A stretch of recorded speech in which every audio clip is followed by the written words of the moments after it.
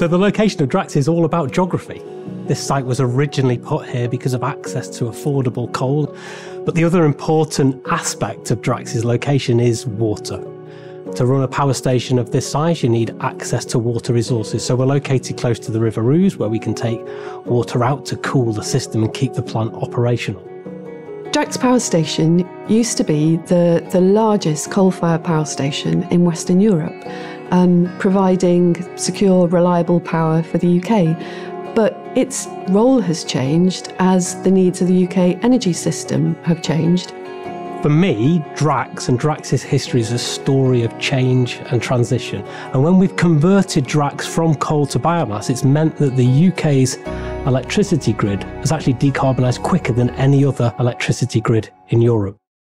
Drax Power Station was built on the old Selby coalfields that were discovered in the late 60s. And it was the last power station to be built in the area, and it was the biggest. I came up to Drax in 1970 with Cape Insulation, and we was more or less the first ones on site to start insulating the boilers. It's amazing. Job-wise, I mean, at one time, I believe it employed about 3,000 people. The privatisation of the then CGB, the nationalised industry that ran all of power generation in the UK up to the end of the 80s, was a huge moment for Drax and the industry. For Drax, it meant more opportunity, it meant more freedom to invest in things that made sense locally here, and ultimately, it meant the opportunity to convert to biomass. From where I grew up locally, if you were on the right hill, you could see Drax Power Station, Ferrybridge Power Station, Eggborough Power Station, Cotton Power Station and West Burton Power Station.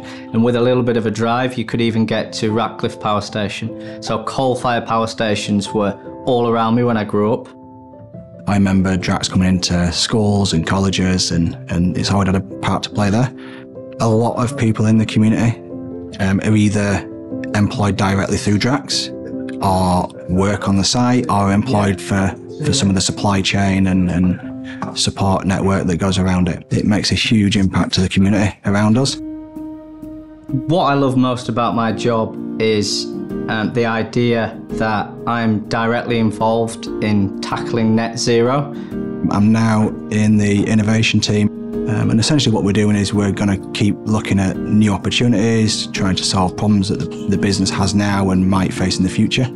And that might be through adapting the way that we operate the plant, new technologies, or even new markets and new products. And we've got another important transition that we need to enable going forward, and that's turning what is a power station that provides secure, reliable biomass power for the nation into one that can provide carbon removals too. So as the needs of the power system have changed, the role of the power station is changing, but it's got a vitally important role going forward to provide secure power and carbon removals. BECCS is bioenergy with carbon capture and storage. So essentially what that means is it's a new piece of equipment that we will be installing at the power station, which essentially takes the carbon dioxide out of the flue gas that's currently emitted, and then it stores that underground.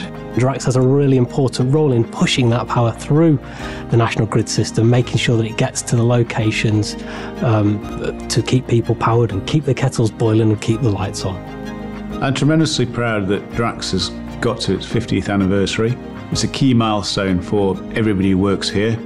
We're in great shape with our conversion to sustainable biomass, and with BECCS, we're looking at hopefully another 50 years. BECCS technology at Drax Power Station will provide a long-term and critical future for this asset, helping to sustain jobs and growth and opportunities in this region. It will continue to be a beacon, not just for power generation, but for decarbonisation, an emblem for how we can change the way in which we produce electricity and we keep the lights on around the country.